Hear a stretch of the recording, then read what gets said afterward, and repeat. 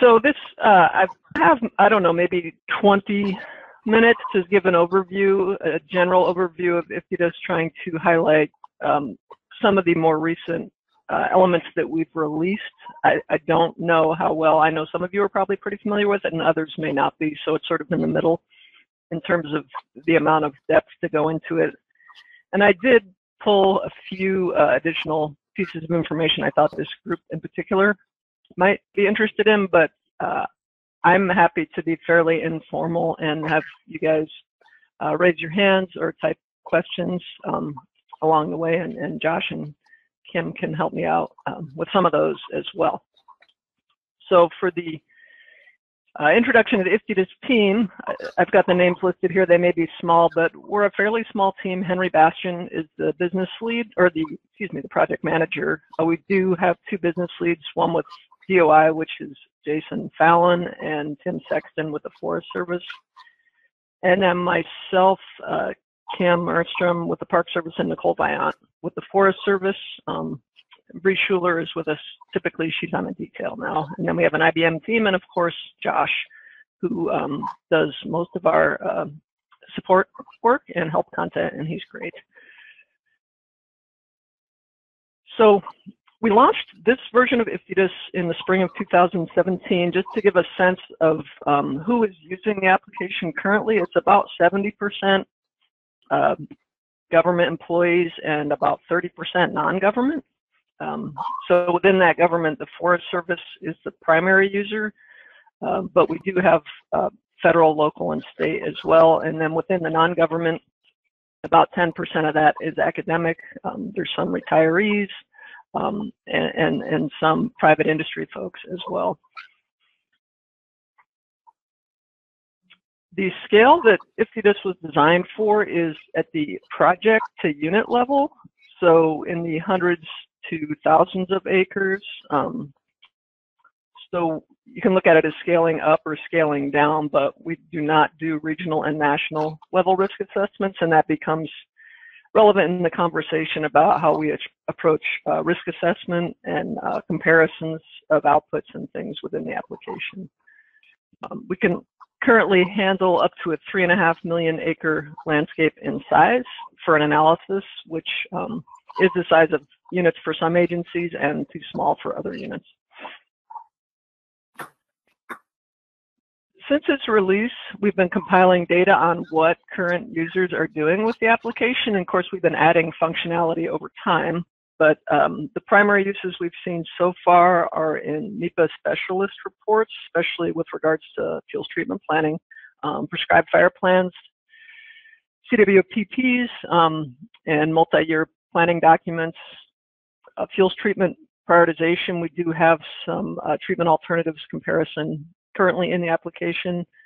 And also sort of an unexpected use is a poor man's GIS, because we have a lot of preloaded data in there. So a map interface in public meetings, because the data crosses boundaries. We have national CONUS data sets for most things rather than agency specific, although users can upload agency specific data. It's also being used in some fuels and fire behavior training and education. We'd like to see more of that because it's a good tool to help people understand fire model inputs and outputs. And we're beginning to see use on active wildfires as well. I know I used it a few times this summer to look at some things that you can't traditionally look at with models that are contained, say, within WFDS in terms of communities and exposure and things like that. So the application itself, and I can open it up in a little bit and show you guys, but for those that aren't familiar, there's this cycle that's sort of a hub, which is on the landing page, to all the different functionality within it. And then under the one called landscape evaluation, it covers more the creation of a landscape and evaluation of a landscape. And by landscape, that references the technical land fire landscape, you know, raster summary. The workspace is your file management, where you organize and keep all your work. The playground is where the models are run, and then the map studio is where you view the geospatial model outputs or any reference data. So what the application currently does, we do have these consistent nationwide reference data sets for planning. You can generate and edit landscapes, so you can easily acquire land fire landscapes. We do have most of the 2016 land fire data loaded, not quite all of it, but over half the US, the first half to 2/3 that was released. And then the editing, that can either be editing to represent a fuels treatment or to correct the data if there are any known issues with the land fire data. You can model fire behavior. We did release a quantitative wildfire risk assessment in June. Lots of different types of reports that can be generated, and similarly, most everything you do within the application can be downloaded to use in an external GIS program. This also is the home for FTEM, the Fuels Treatment Effectiveness Monitoring Program, which is required for most federal land management agencies, at least USDA and DOI at this point. So we also host and maintain that. So a quick snapshot of the national reference data. There's a tab, a little widget it's called, where you hit add layers and you just get a list. It's very similar to the list if people use WFDS. You can just sort of shop through here and turn these layers on and off. They're contained under what's called IFTDSS reference layers. There's another tab called My Layers, where you store any uploaded data that you bring to the application if you want some local customization. So you can get the metadata and the details about the data. You can open an attribute table. You can create subsets of that data, lots of different GIS functionality within those data sets. And this is especially useful for cross-boundary work where you know, agencies may have disparate data sets. This is just to demonstrate the file upload functionality and as well as the ability for users to create files within the application for geospatial purposes. The landscapes I mentioned, you just simply draw a square or put in a shapefile and ask it to draw a square around it for you. Choose between 2012, 14, or 16 land fire data. And we limit it to 3.5 million acres, and you can quickly generate a summary of that landscape or go in and edit it. But the summary is useful in determining the distribution of the attributes, how it looks on your map if you need to edit it. If there is a need to edit, you can do these edits that represent different fuels treatment scenarios for planning purposes. So we've taken some of the tables that Landfire has built over time as they've pulled in either plot data or user feedback to represent disturbances on the landscape, and develop what we call the Landfire lookup tool, where you can represent 4 different types of treatment. These are a subset of a full suite that Landfire has looked at over time. And then within each one of these, there's some classes of intensity or severity. So thinning, remaining slash, thinning, removing slash, clear cut, or wildland fire. And then you can specify the time since disturbance. And rather than a universal edit where a user draws a polygon and says, turn all my trees to shrubs, this actually looks at the underlying data, such as the existing vegetation type, does a lot of cross-referencing, looking up, and comes up with an estimate of a fuel model distribution to represent that disturbance. So that can be done for fuels treatment planning, or there's also just a traditional landscape editor where you select your own attribute and apply it wherever you need to on the landscape to update your landscape. Like I said, you can generate, you can view it all on the map and use the identify tool to drill down to the data to evaluate the data. And you can also generate reports that provide charts, bar charts, pie charts, maps of the attributes of your landscape. In this example, it's just a distribution of the canopy cover and a little thumbnail of the canopy cover, but a quick way to sort of evaluate your landscape. So beyond the landscape editing, the next step is modeling fire behavior. So there's a sort of quick and dirty, you can do a landscape summary, which generates what we call an auto 97th report that estimates the 97th percentile conditions and does a quick land fire landscape fire behavior or basic run, which is fire behavioral behavior at the pixel level. Each pixel is independent. We have 3 models in total, so that's the first one. The second one is a landscape burn probability model using the minimum travel time random ignitions, which is the burn probability model from FlamMap. And then we're about to release, early December, this spread model, the first spread model, MTT fire spread, or also known as short term. So this is a suite of the models contained within the FlamMap application that will be available within IFTDSS or already are.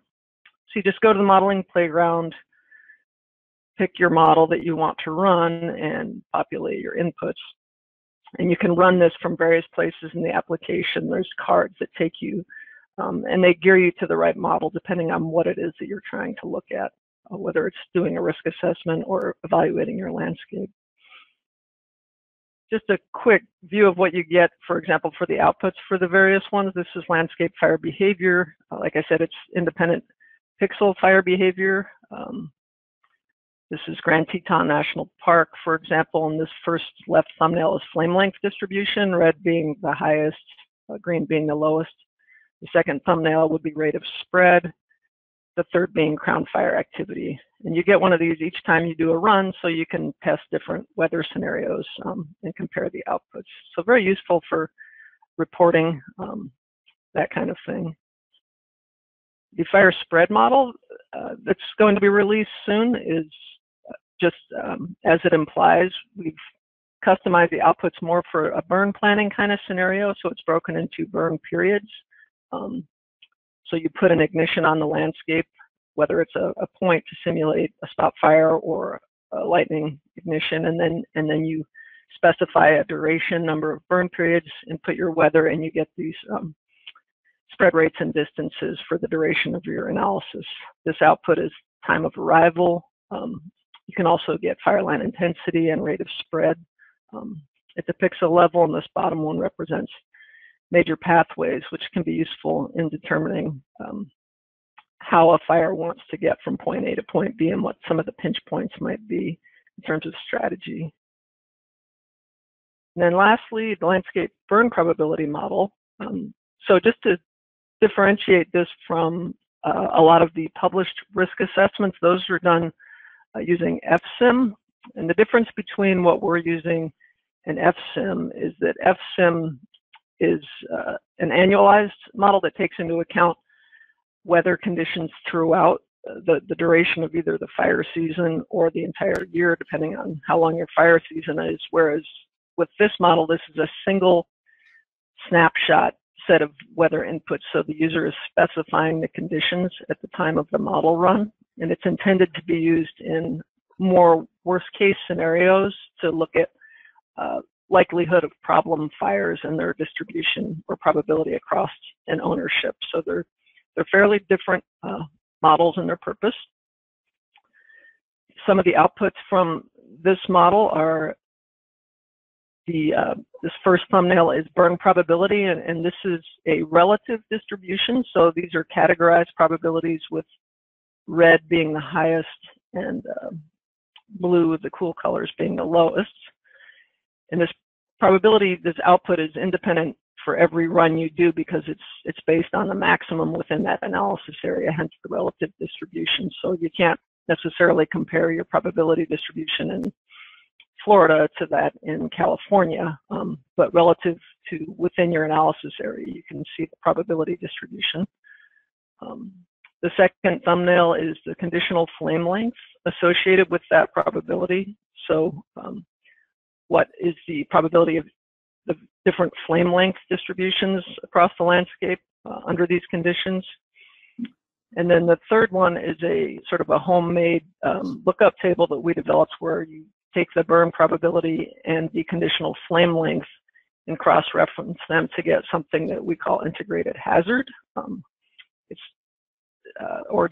Integrated hazard. So the red being the highest hazard and the blue being the lowest, because there's places that have high probability, low flame length, vice versa. There's high flame length, low probability. So this sort of normalizes that distribution across your landscape. So that's the burn probability model. Any questions or comments so far before I get into how we apply the burn probability in a risk assessment, which is sort of the next thing I was going to talk about? So Carolyn, maybe you could remind me, like, so adding models, and you know, I'm thinking, like, you know, this would be one of those places perhaps where, you know, a smoke forecasting or, you know, model to see what the various, if you're building different scenarios for your prescribed fire, you know, Phil's treatment or prescribed fire, this might be the place where one would be inserted. Yeah, let's talk about that at the end, because I think there's a bunch of different ways you could look at smoke and smoke modeling with what we have in here so far. Yeah, and I sort of, but yeah, that's a good comment. Any other comments or questions? This is Mark Fitch. A little bit moving back to the previous slide where you had your probability models, and you said you could put in your worst case scenario. How many points can you put in for weather observations? Is it just 1 point? Single. Or a single point? It's a single weather observation. It's not even geographically located. Each pixel gets that same. There is spread going on in this model, but each pixel gets the same weather conditions. I should back up. Fuel moistures are conditioned based on the initial values you enter. Okay. But there is a wind direction and a wind speed, and you can usually read it from an output. Like, presumably this one has got a wind out of the southwest, because you can sort of see a pattern where the higher probabilities tend to be as you move across this landscape. But you do not specify where on the landscape that is, nor can you put more than one. So, for example, one thing we encourage to calibrate this model and make sure you're capturing the highest probability locations is to run it multiple times across the cardinal wind directions and see how sensitive it is to that, whether it's really driven by the winds or if it's the fuels or the flame lengths that are driving this probability. But it does take a little more iteration with this model to instead of one and done out of the box, to make sure that you're picking up the trends that seem to be true on that landscape. So unless you know pretty definitively what that scenario is.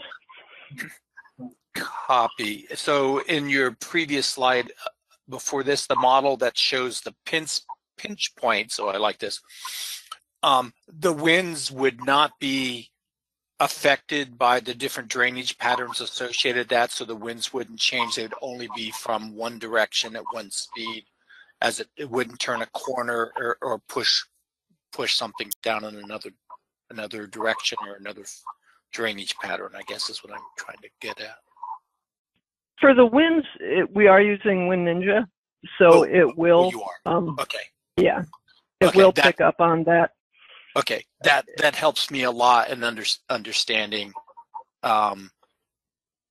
quite a bit of what you're doing. I was going to go to Wind Ninja, because Wind Ninja also allows us to input like her model information as well. And we could talk about that a little bit later, how we might be able to incorporate that. Thank you for that conversation, and you can proceed with your presentation. I'll ask questions. Sure. Yeah, but to clarify that this is a spread model, so the Wind Ninja is being used throughout the duration of.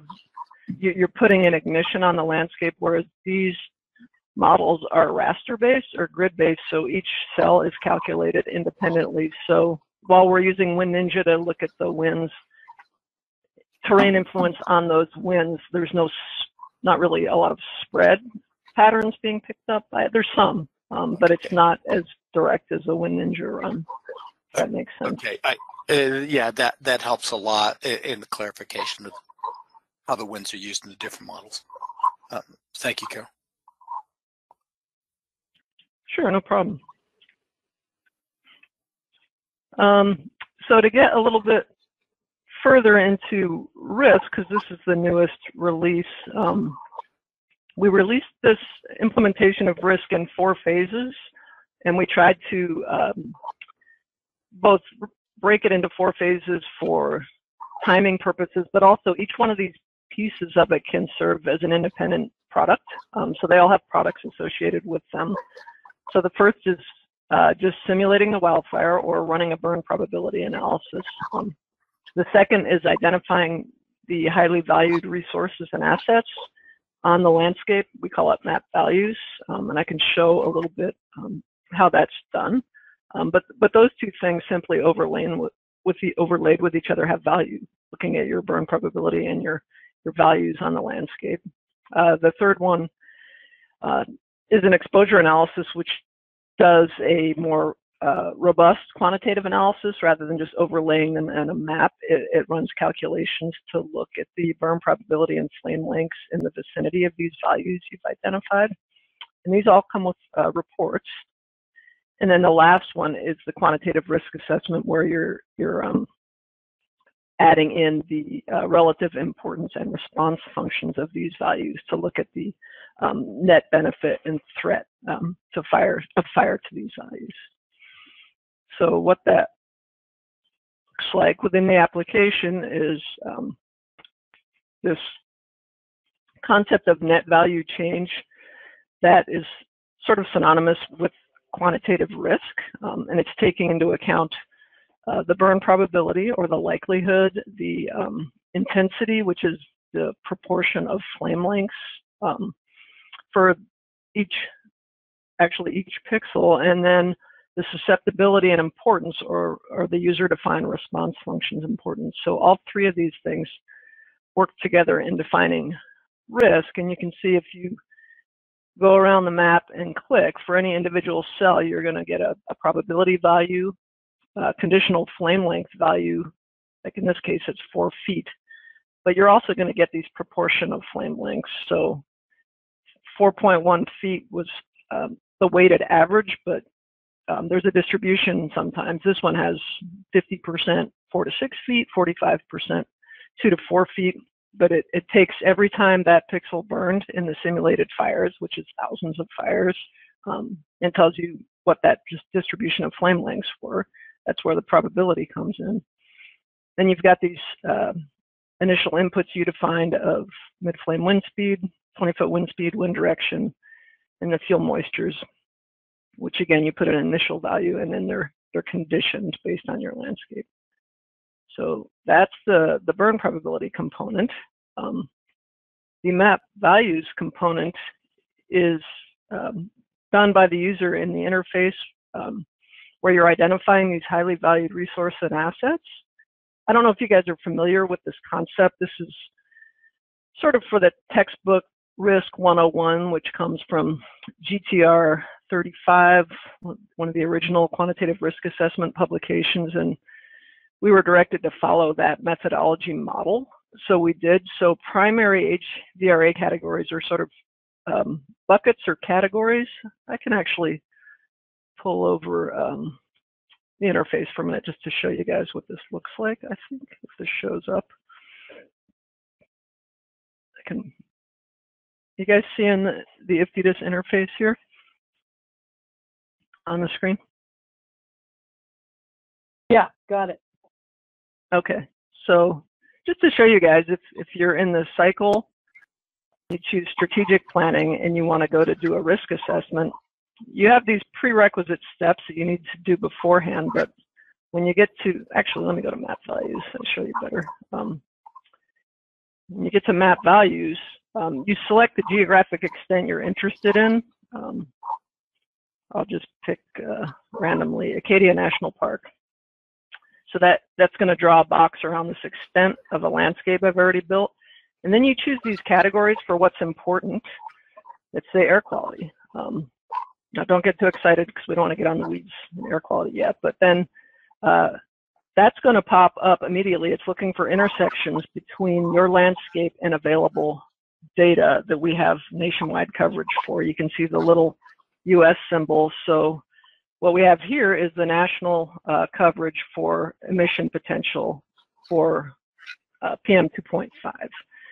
And there's actually a low, a moderate, and a high category. There apparently is no low. It's only going to list the things that did intersect with your landscape. As I click those on, they immediately show up on the map, and then they're also being populated over here in the layer list, so I can see, oh, okay, the red is high PM 2.5 emission potential, and the yellow is low PM 2.5 emission potential.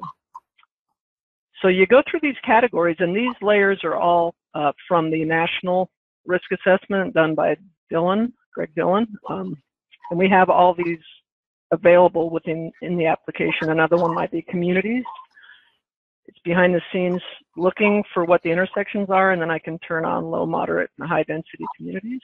And if I, for example, turn off the air quality, now I can see, okay, that darker red is the high density community of Bar Harbor. The shaded is the lower density, and the pink is the moderate density. So you go through this process of checklist of saying, these are my highest values on this landscape, and you can either use this national reference data, or you can upload your own data if there's specific values, whether they be vegetation, wildlife, or whatever. Build these buckets of values for your landscape. There's you know, infrastructure, surface drinking water, etc. You can create custom ones, and you just build this list of values and save it, and call it, you know, my highly valued resources and assets set for that given landscape. So I just wanted to kind of show that to you guys, and I'll walk through what you do. So you go through this process of, whoopsies, picking your values. And so the HVRA sets are the categories, the primary HVRA and the sub-HVRAs are the actual footprint of those values. And you build this map set. And the next step, here's what it might look like when you've populated a bunch of different things. It's going to show you everything on your map.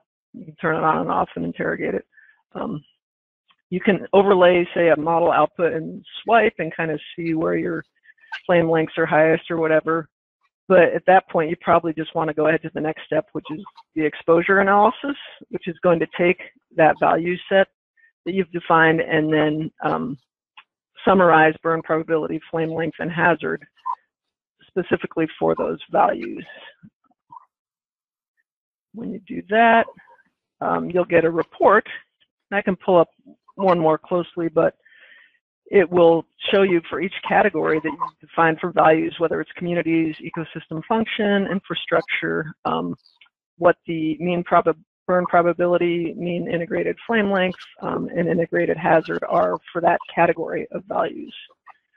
So that's what an exposure analysis calculates. You can see here the swipe tool where you might look at your communities in relation to your burn probability, kind of looking back and forth. So any questions or comments on exposure? The next step will be what a risk assessment does beyond exposure, but if we want to look more closely at exposure, we can do that now.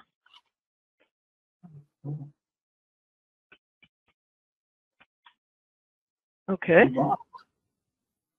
So the next step, just, I said this is a 4-step process. So you've run your burn probability, mapped values, you've done this exposure analysis, and if you want to take it to the final step, you do a full-on quantitative risk assessment.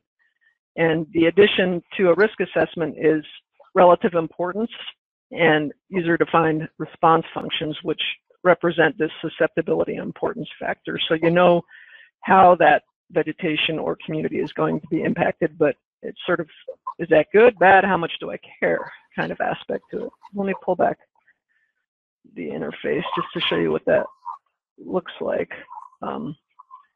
So this is something that we feel pretty excited about. The let me just copy one of these. The interface that we've created for this. So when you have one, the relative, or the response function, excuse me, is where you define with a group of experts what the impacts are in terms of benefit or threat to a given value. In this case, this is communities by flame length class. So here I've got 0 to 2, all the way up to greater than 12-foot flame length across the top. And these are just cells that you populate. So I can change these values. And so in the case of something like communities, we've defaulted to the national data set. So it comes pre-populated with this increasing negative response for communities as flame length increases, but you can edit these all you want if there's, for some reason, you would find a benefit to a given value.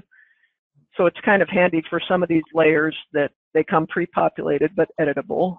In this example, I just have communities and infrastructure. There certainly could be more.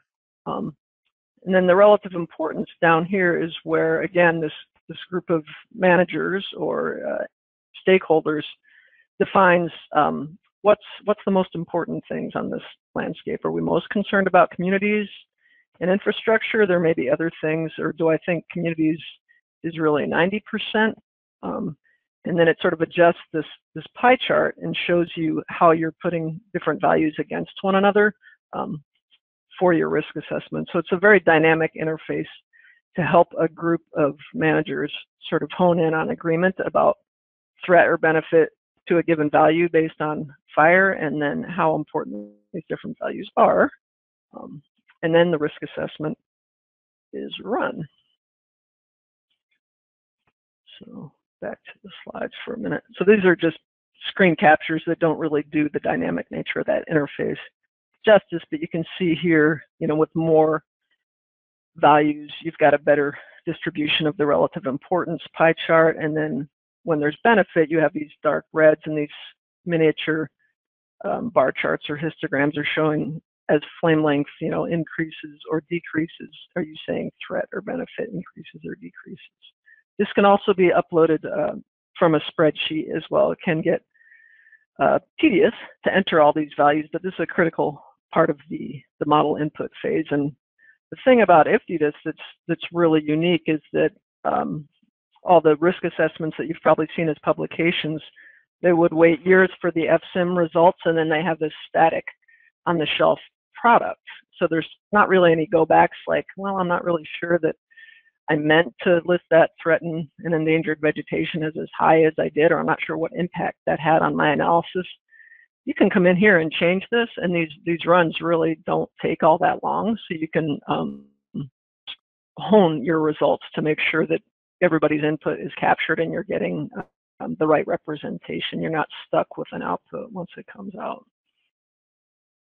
And the ultimate product from the risk assessment is this concept of net value change. So net benefit or net threat across the landscape. This is, I think, the Ochiko National Forest boundary. So what risk can get pretty heavy in terminology, but what we're looking at here is there's two outputs. There's one that's called conditional weighted net value change. So that's assuming a condition of a fire. You're taking away the burn probability or the likelihood from the equation. So you're just looking at that HVRA set, response functions and importance, and that flame length distribution, the intensity and the susceptibility. And we have these little triangles to help you remember what's going into it. And then this color histogram is, the darker greens are the greatest benefit and the darker reds are the greatest threat.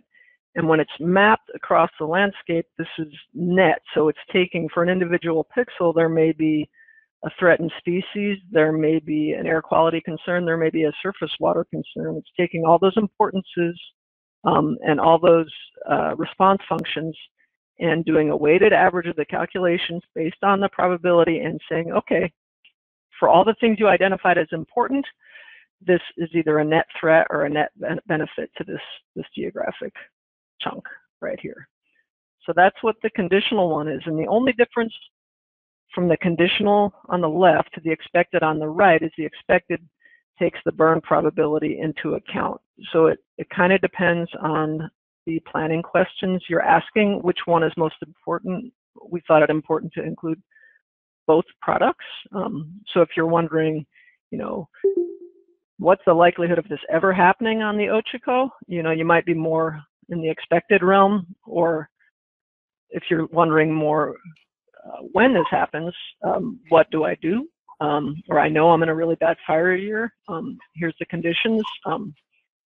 What's it look like in terms of the distribution across the landscape? There's a couple other outputs associated with this. This is just a bar chart that summarizes that map for that whole analysis area, the orange being the total threat and the blue being the total benefit. So the sum of all those pixels and all the importance and everything on the Ochiko, there's generally, a threat that's 2 times higher than the benefit if I look at the forest as a whole. And then that's broken down by in this chart, by the categories of values you define, whether it's, there's some that are the BLM grazing allotments, wilderness, roadless area, and for each one of those categories, it's looking at the footprint of that and the net benefit or threat. So you can start to tease out it's beneficial to this, one value, but it's also pretty negative. You can start to pick those things apart. And each one of those, there's charts associated with these in these reports. So that's a pretty quick and dirty risk. Just to continue here, and then we can have questions if we want. But you can download all these things, the model outputs for further analysis, for really teasing out some of the details. If you choose any one of these things, can be downloaded as a GeoTIFF. We do have a very awesome help content, set of YouTube videos, recorded webinars that Josh Hyde has put together and manages. So Josh can definitely help you guys find anything you need in terms of that. And there's a lot of good help right within the application, including like, what's this page? You can just say on this page, what am I doing? So what's next? This is our sort of generic what's next. I do have some more detailed up-to-date information, but we're on the verge of releasing this new spread model within probably 2 weeks. And with that will come the ability to download shapes and shapefiles. That's something that users have asked for a long time. And then we're beginning to work on comparison functionality. We recognize the desire to be able to compare these different outputs and different scenarios. So the first one we're building is comparing weather. So if I put in 2 different weather scenarios, actually up to 5 is what we're building, show me how that impacts these outputs. The next thing will be compare treatment alternatives. Right now we can only compare up to 2. You can develop a bunch within the application, but our comparison charts and tables are limited to 2 alternatives at a time, so you have to do a lot of iterations. And then we want to extend that to compare risk, exposure, and landscapes, primarily for that pre and post treatment, so you can game out with, say, a risk assessment. If we were to do the FY21 proposed treatments, how is that going to change risk and exposure on the landscape? We also have always enhancements to the fuels treatment effectiveness monitoring portion of the application that are desired. And then IFTDSS is a pretty intensive system in terms of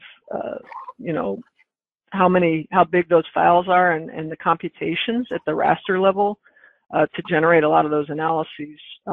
It's a cloud-based application, and we're doing some modernization and improvement, including getting a new cloud hosting contract.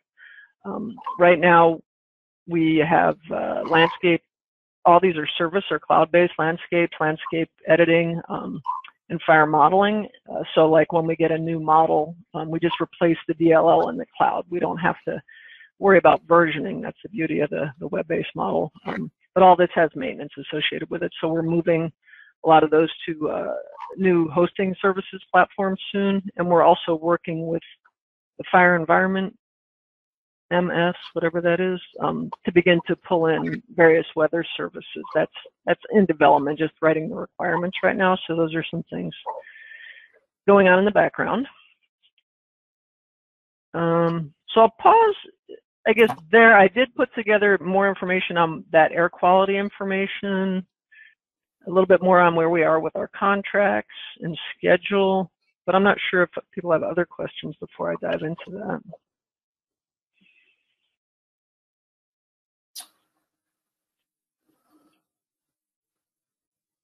If not, I can show you. Just to explain that air quality data, and this is pretty small, isn't it?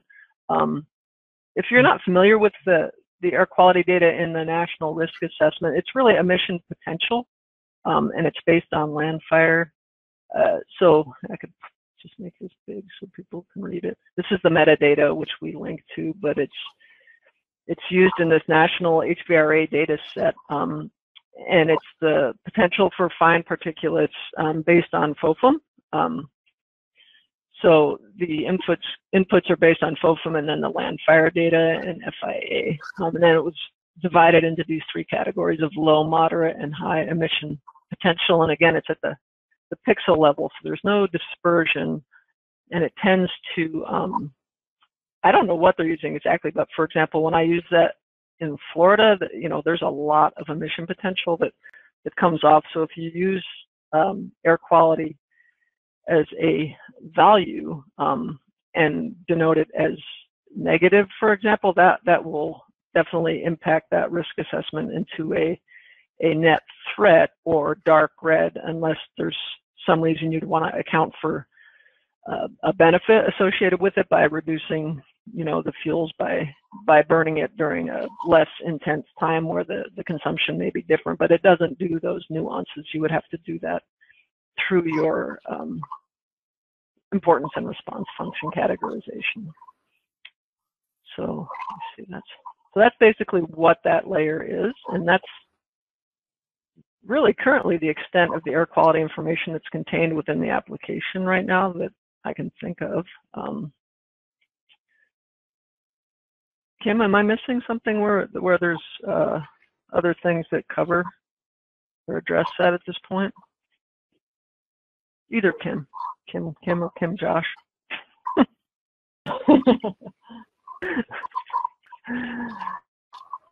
I think that's what for now, that's, I think where we're at. Yeah, actually. For now, that's what we have. Yeah, I think that's sort of leading into the discussion of what, kind of what should be next. Yeah, and I put this together, and I don't know if Henry was able to join. He manages both the Fire Modeling Services Framework and IFTDSS. So I asked Reggie Goolsby, who's the technical lead on the Fire Modeling Services Framework this morning, like, hey, what's going on? Because I know that they have added the spatial FOFM model to the services framework. That doesn't mean it's usable. That's still a prototype just to be able to run models in the cloud. Whoops. So it's not currently available to users. So these slides are more from my own notes. They're about to move to a production environment. They were in prototyping development. There's no user interface or application hooked to it right now. These are just like raw, send inputs, get outputs type of data. And I know the services framework, once it moves to a production level environment, will be accepting new models. And I've seen a comprehensive list of all the possibilities, but I don't know the process or the timing for when the model selections and implementation will be. I'm sure it'll be, they're hoping to be in a new environment by, say, March, but then which models they choose, I'm not quite sure. Henry could answer that. And then, again, that's just inputs and outputs, how they use the user interface or a connection to pre and post processing that data in and out of the modeling services framework is a workload as well. And then I sat in for part of, I missed the beginning yesterday of Duncan Lutz and I forget the other gentleman's name yesterday, where what was going on, where they were with the smoke modeling work. And that's not dispersion, right? That was just consume, I believe they were talking about. But he was recommending, we do add it into IFTDSS. So I'm just putting here, adding FOFM spatial. That would be the starting point because that's already in a format that's, grid-based. It would be easier for us to connect with that because it's already gone through that process. But that would have to be identified by the business leads as a priority for development.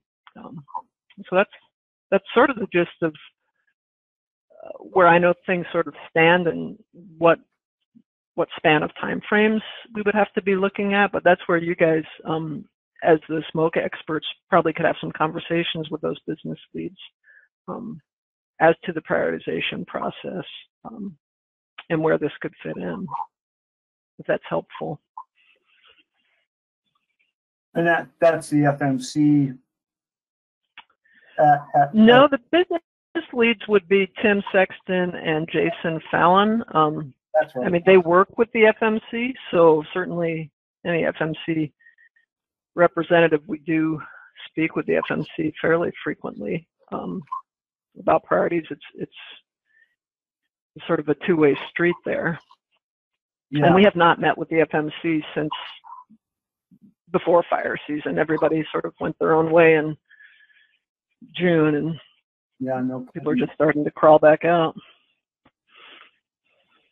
So that would be a discussion with Jason and Tim, right? Okay. I think so, and you know, whether it's through, I don't know how you guys interact with the Fuels Committee. I don't know who the chair is currently, but certainly Frankie for the Forest Service. But they have to balance, you know, we've got three applications here, and one really, we have the fuels treatment effectiveness monitoring, this fire modeling services framework, and IFTDSS. And unfortunately, or fortunately, depending on how you look at it, I did want to point out here that we're all going through contract transitions right now. So our contract, the IFTDSS development contract, ends in February. We're likely going to get a 6-month extension, but you know, sometime during that 3 to 9 month period, we'll be going through a vendor transition potentially. The cloud services is changing within the next month or two, and the fire modeling services framework is on the same time frame as us. So there's going to be lulls in development while these transitions happen. And I mentioned the sort of tightening of the environments in terms of the cloud. You know, it's modern in that everything's internet based, and we can do larger landscapes and very computation intensive, but it's, you know, there's maintenance associated with that, and system upgrades and version upgrades and all that seems to all be sort of coming to a head about now for the transition time period. Huh. Well, very, very good, Carolyn. Yeah, it's really, like you said, it's grown up. Yeah, Little Lifty's gotten pretty big. We're excited to have 3 models, and have that compare functionality. I think is going to open it up for more of the field technician burn plan audience, and some of this other stuff is more higher technical skill user with the risk assessment and stuff. But just putting in your low, moderate, and high prescriptions for a fuels treatment planning scenario, and seeing spotting potential and doing your contingency planning, I think that'll be fairly popular, I hope, in the user community. Yeah, I think that seems pretty powerful to me right away. You know, being able to compare that, because that's usually how you build your prescription, you know, and so that's pretty cool. Yeah, so I listed here, these are all things sort of on the plate for future development. There's the compare work plus collaboration. We still want to work on teams working together. You know, right now you have all the same data, but you can't log in and look at the same stuff. We want to do that, and then the burn planning stuff. So all that kind of stuff. Yeah, so it just, I know that it's, open it up to, you know, Mark or Gary or Mary, any of the other people that have any questions or comments, thoughts, especially related to smoke and impacts. And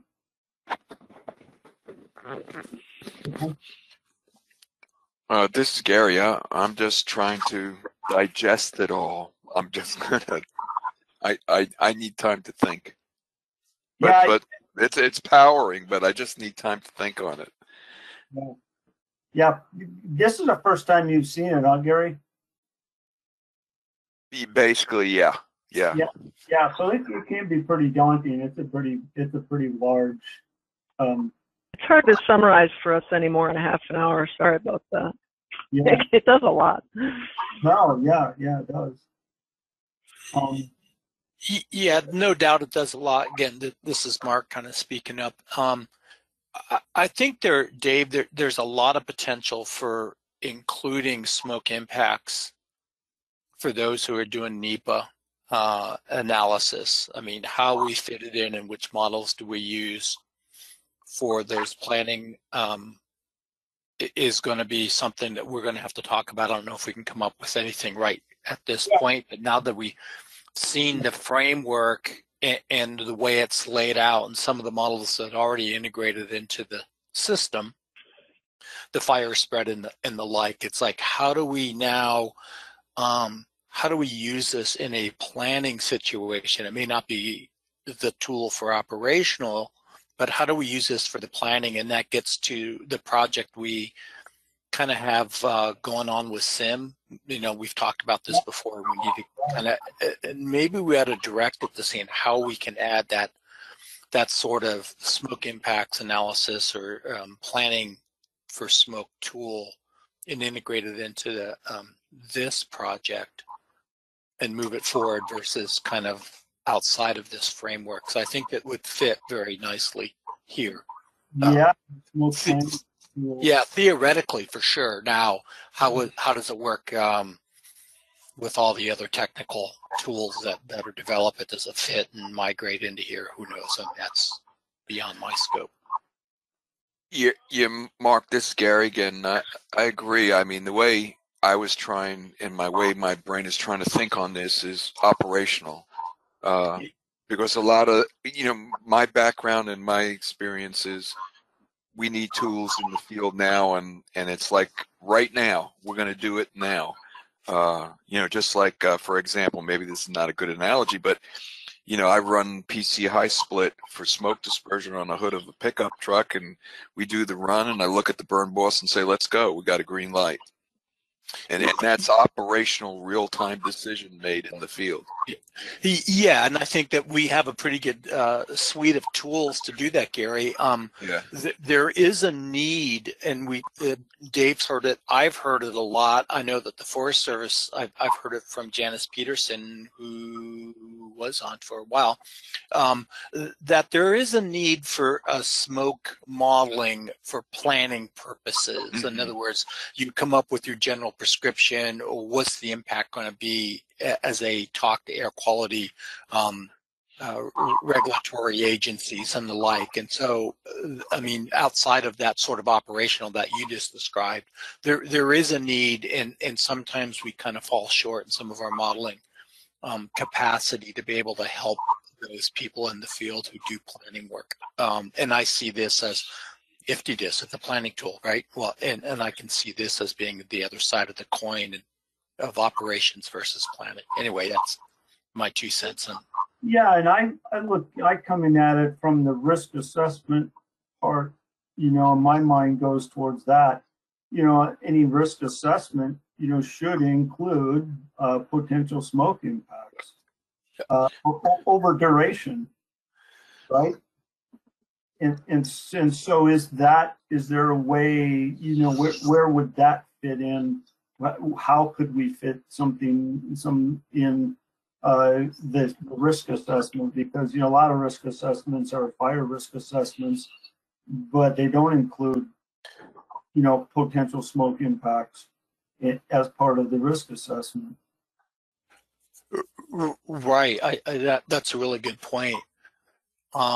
Especially to values at risk, we identify values at risk, and there's communities, and it's values it's at risk for being impacted by the fire itself. But part of the fire itself includes smoke impacts, and those are always absent, or it seems like they're always absent. Yeah, this does have that. I was trying to show you guys that it's emission potential strictly based on fuel loadings. So I don't know how useful that is. In my experience, it's always going to give you a huge red flag because it's assuming a large proportion of that fuel profile is consuming. Yeah, and and since this is GIS based, I mean, there are in planning circumstances, particularly for smoke and impacts, layers of where non-attainment areas are or sensitive. Like Oregon has a lot of things, the SAS or something like that. They call it sensitive areas where you don't want to put smoke. As part of the risk assessment for not so much the escape of a fire or spread of the fire, but it's like, where would the smoke go that you don't want to put the fire, even under if it spreads in this direction from the southwesterly direction, like the fire spread model, would it be spreading into these areas of borders of non-attainment, whether it's for ozone or PM or whatever the case might be? Could be also another critical element for planning purposes.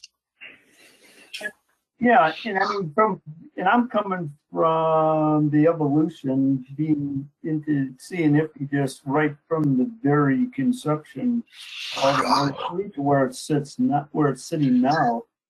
And there's been some incredible strides, and it seems to me that that they're able to incorporate just about any model that is out there.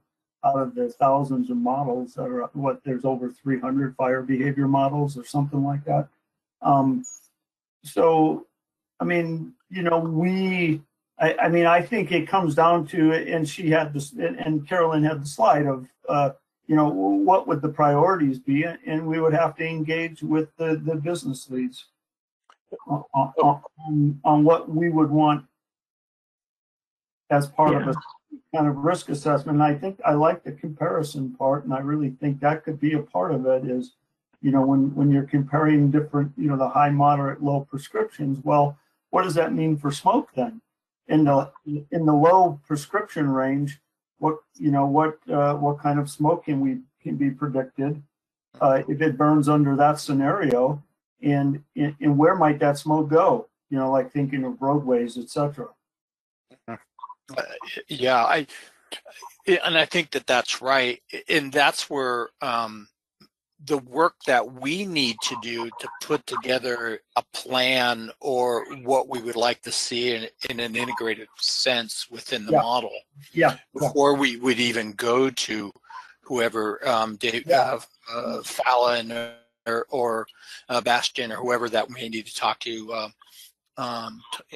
And so that's where, and then what are our priorities? What would we like to see first and then second? Because we were just going to be just in the laundry list of things that needs to be done for the model, and it may not be the priority for other people. But we need to be very surgical in what we want. And Jetta said, we just want smoke dispersion. Well, it looks from this as a very thought out process. Yeah, and how do we integrate into that? And I think that's going to be our heavy lift. We have to realize it would be long term. I mean, it's not over the next year or two.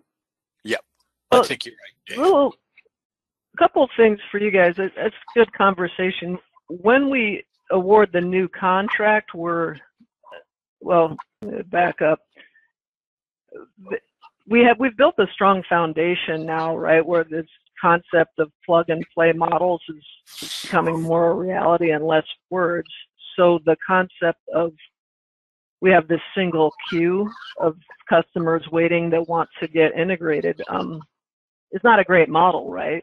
There's going to be a lot of functionality people want to put in here, and it doesn't make sense to have everyone stand in a line and we spend 3 to 6 to 9 months for each customer and add smoke and add burn plans. So it's, to me, the new contract is potentially the vendor can hire a bunch of subcontractors, and simultaneous work by simultaneous teams could be happening.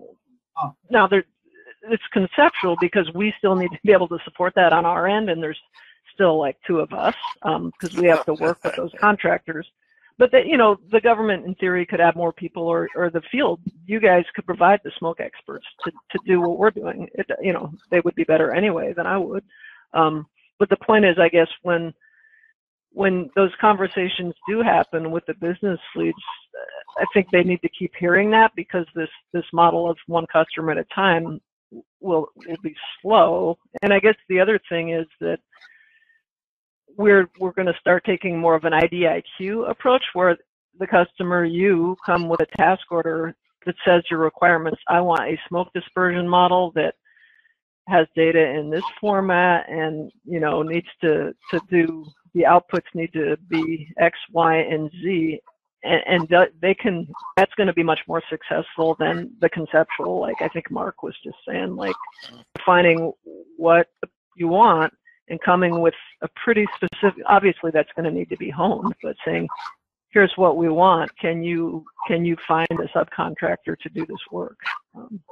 Well, that's cool, because those IDIQs work, and they work well.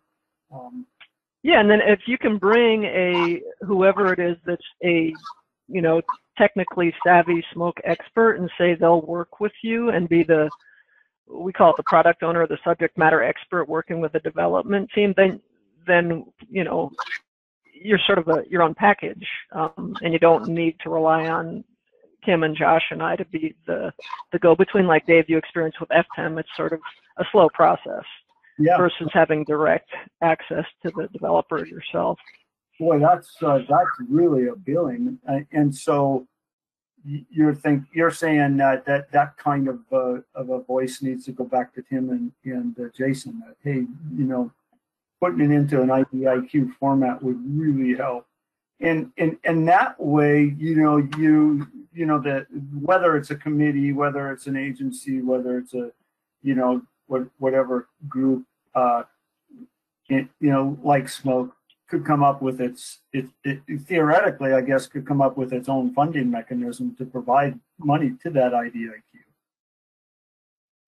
I suppose there's a lot of, I'm sure there's going to be a lot of, regulatory hoops to jump through, like normal, because, would they have to go through the board, et cetera,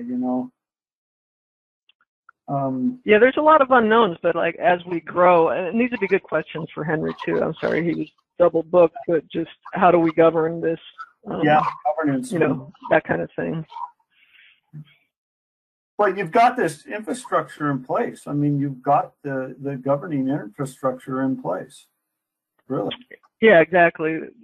We got a pretty strong foundation at this point. It took a while to get here, but yeah, I know. Now it's cruising down the road. So it's a good time to start using it. Wow. Well, cool. Hey, this is Kim. I was going to add too that, as you guys hear how this is going to work in the future, especially as we move into this new contract next year, now is the time. It takes, as you guys know, as Caroline's saying, it takes a while to put all this stuff together. And I think what we're finding, and we're finding this with some of the burn plan implementation stuff, that everyone's like, oh, what about a burn plan and all this? And it's like, well, that sounds great, but what do you want? Like, what do you want it to look like? What does the field need?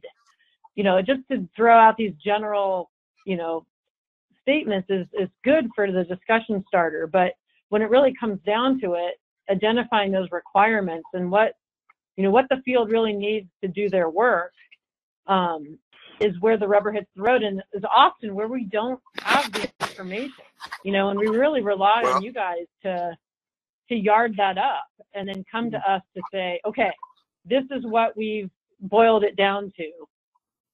And now we need to figure out how to implement that into these applications. And so to me, it's that piece that's really missing.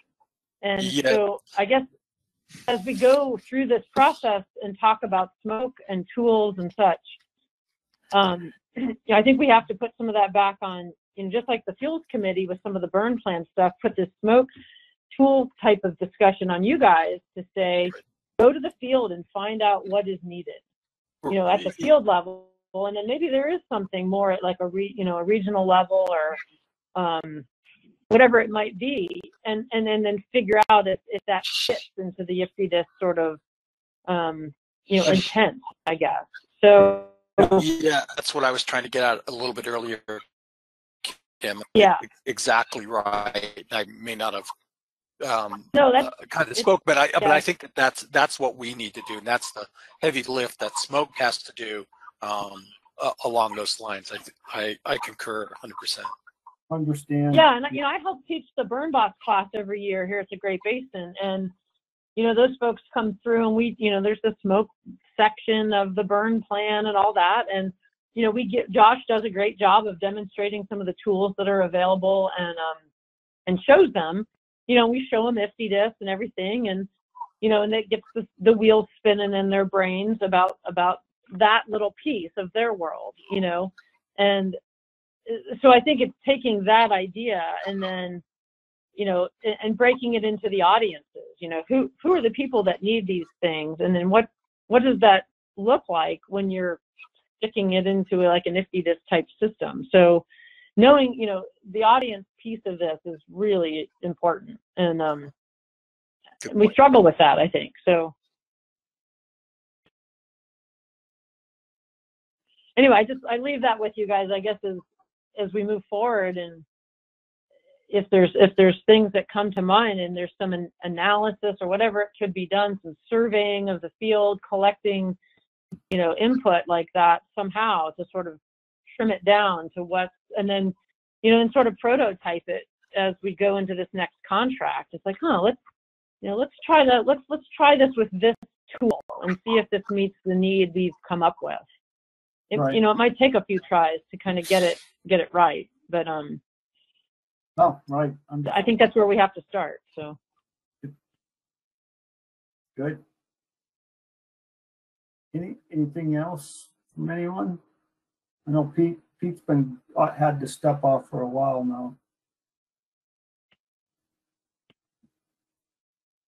Well, yeah. So I mean, I mean, we kind of I kind of have a good idea of where we need to go, what we need to at least we started a discussion, and it's incumbent to the smoke committee to continue it if that's what the priority and where we need to go. So, but this was really informative for me too. Like I said, I've stepped away from it just for a little while, but it's it's gotten big.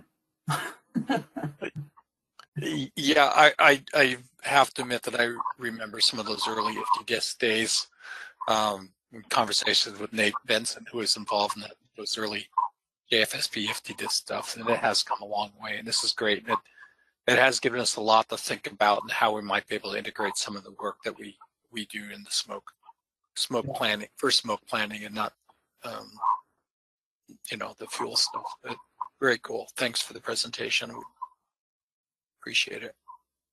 Yeah, we used to be able to present it in 30 minutes, and now we just barely can scratch the surface. you gotta have a symposium for crying out loud. But that shows you how far along it's come and how busy everybody's been. So cool. Any other questions or comments? And if not, we'll say goodbye.